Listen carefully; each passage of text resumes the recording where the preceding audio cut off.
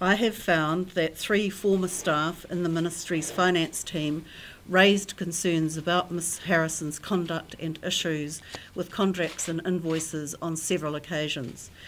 These staff were not, however, made redundant because of them raising concerns about Joanne Harrison. The redundancies were due to the Ministry moving to an automated accounts payable system. This was a planned move and legitimate for the Ministry to pursue and was properly authorised. Joanne Harrison had no control over that particular decision.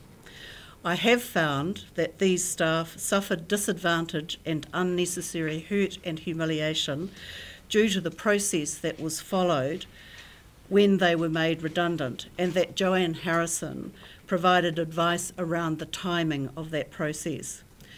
This process, the process was followed, resulted in the staff members being made redundant just before Christmas in 2015, and ultimately around 7.5 months in advance of the new processing system coming into effect.